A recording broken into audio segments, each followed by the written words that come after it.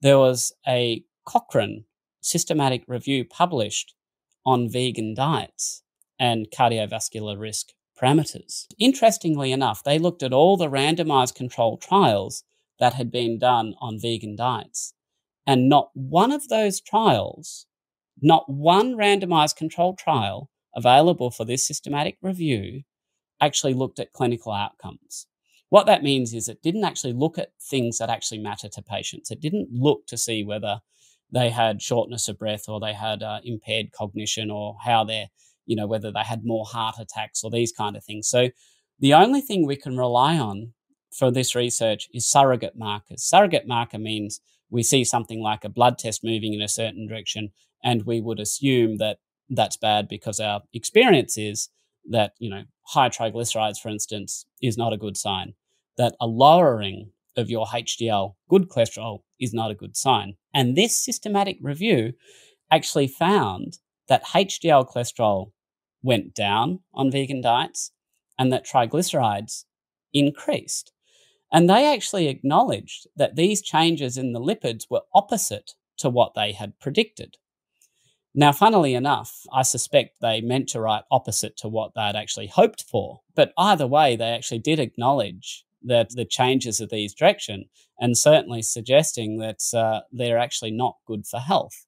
So I think the state of affairs is, as of the 25th of February 2021, the best evidence we have for vegan diets on health appears to be deleterious. The LDL change, the LDL actually also went down on a vegan diet. And it depends on your worldview of LDL. If you subscribe to the old debunked theory that LDL is a bad thing, then you can say, well, maybe these changes in HDL and triglycerides are offset by the change in LDL. But the simple fact is a lowering of LDL is almost certainly associated with an increase in cardiovascular risk. So, and we've got meta-analysis and systematic level of data proving that. If I give you an example of one study, so it was done by BATHUM, BATHUM, in 2013, and they had a touch over 118,000 subjects who were all over age 50.